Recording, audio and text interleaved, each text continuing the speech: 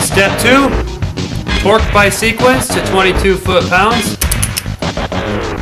The turbo motor and full-time four-wheel drive dual range.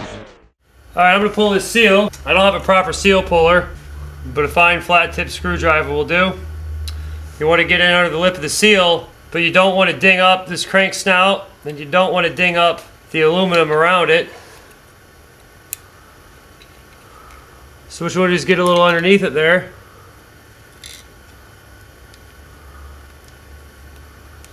Like so. You just kind of ride it on there a little bit. There it is. It'll pop out. There's our seal. What you're looking for is this area being not cracked, it's still pliable. And here, this lip, the seal's not horrible. But you always want to replace these any chance you get because they always leak. Especially if they're old. And Subarus always leak, which you're going to have to deal with. But what you can see, our manufacturer is NOK. That's an OEM equivalent part. A lot of times with parts kits, you're going to get an national seal out of Mexico or USA. And a couple other ones. But the NOK, the Japanese made ones, are going to be the best product for what this engine, the parameters for which it was designed. Today we have our Felpro oil pump camshaft front seal set. Let's get that part number. This is for 2.2, 90 through 96. And then it's going to come with the crankshaft front seal, the oil pump to block mating seal, and then the O-ring. Let's open this guy up. And sometimes Felpro will fill the order with an OEM seal. But here, as you can see, we have a national seal out of Mexico. Then we have our O-ring for the inside of the oil pump.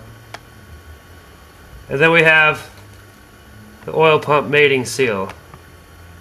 Like that. Don't ever use brake cleaner on this because you're going to kill any seals.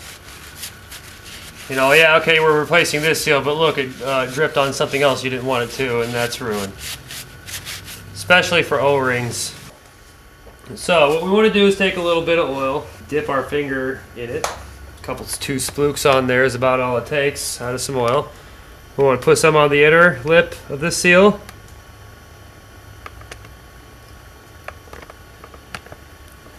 Then we want to do the same to the snout itself. Get a little bit of oil on there. It's going to need oil in there anyway. Alright.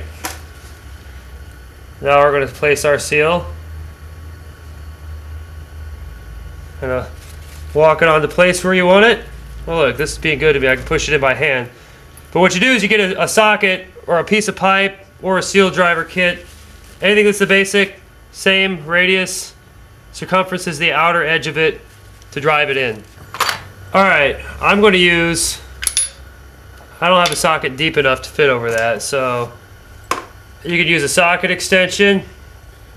You could use the back end of a socket. What's important is that you get it to fit on there squarely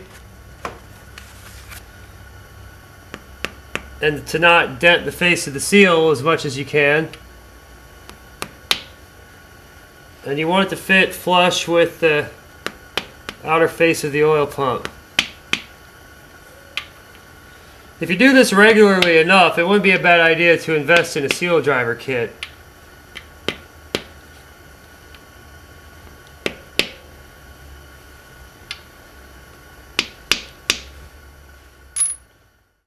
Alright, now our oil pump is seal, or crankshaft seal is in place. But we're going a step further with this. We're actually going to rebuild our oil pump, so I'm going to go ahead and remove it.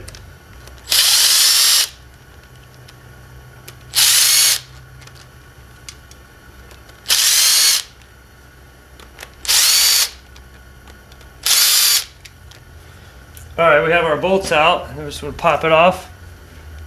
Just going to wedge it off from underneath.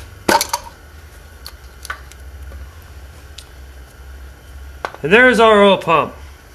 Here's our O-ring that we want to fix. I don't know if you can see, it's kind of sucked in a little bit. Yeah, I see that. I got kind of like a little Pac-Man shape. This is why we want to replace this. Also with these screws, we want to tighten these up, make sure they don't back out. What has happened before is these have gotten loose. This oil pump housing loses pressure, then the engine gets trashed. Was there a gasket on it, or did it come off on that side? There's a gasket. Came off on that side. Looks like it would have been RTV'd on there, but then you got all this RTV spew inside of the pump housing. We got to get all that crap out of there. This is what happens when you do that.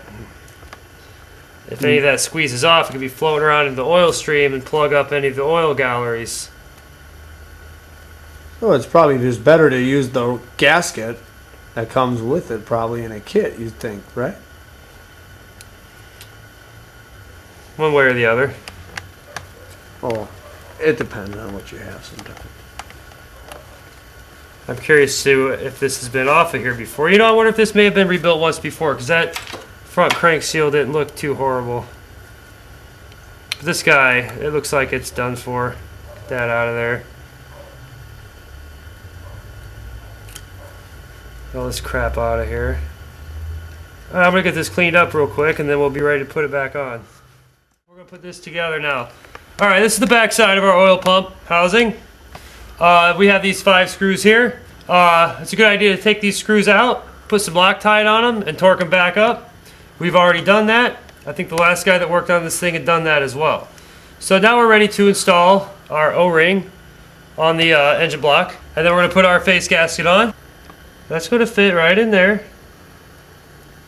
Now for some of you that are a little fresh at the game here, let me show you a little trick.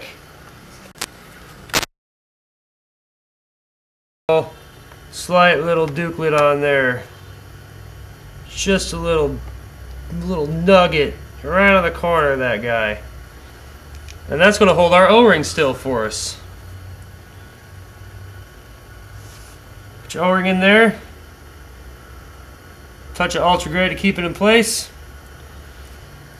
Okay, now we're ready to install our face gasket. I'm going to orient this the way it goes. As you can see, our O-ring fits on first, and this is going to fit on second. Conveniently, there's little dowels on the block we can line this to. Just push it right onto there.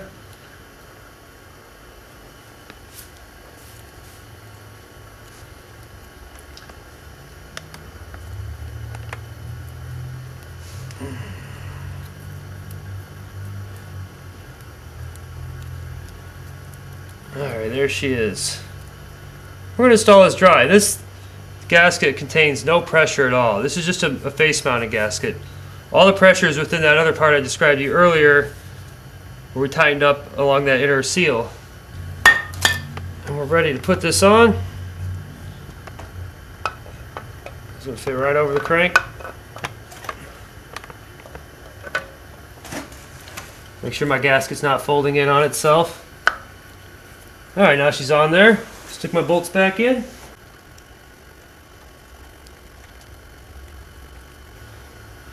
Alright, then we're going to torque this down to 8.7 foot-pounds, give or take, 1.4 inch-pounds. Alright, I'm going to work around the front round part and then down towards the bottom in a radial pattern, much like doing lug nuts on your tire. Start with this guy here.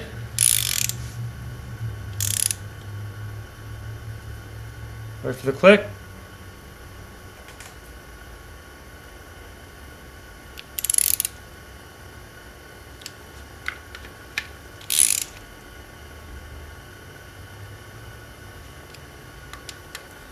I don't know if I'm getting much click here.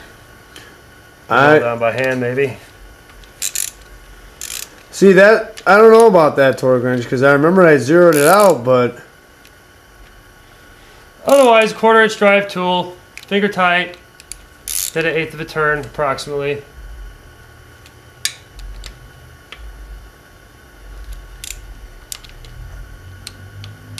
Yeah, we got some torque on that one. So it did actually click there? Yeah, it did just click. Yeah, I think somebody might have had this apart before and might have been a little unforgiving on these small bolts with some hillbilly torque. Trying to avoid that. But I want to make sure it's tight, dude. Well, what you want to make sure is it's not stripped out.